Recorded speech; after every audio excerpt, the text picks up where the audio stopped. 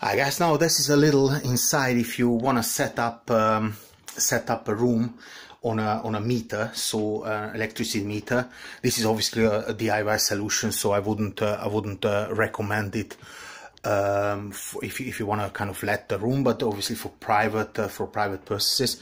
So you can basically use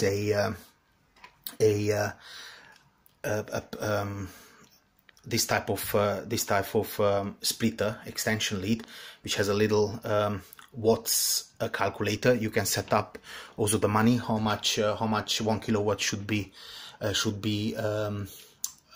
costing, and then you have the inlet here, and you have the outlet, and that's how you can quickly set up a measure for the room's electricity calculation. Again, don't really try it at home. You know, that was done a long time ago, and I'm gonna take it out. But this is the solution we found, and it was quite good to control the situation within the premises.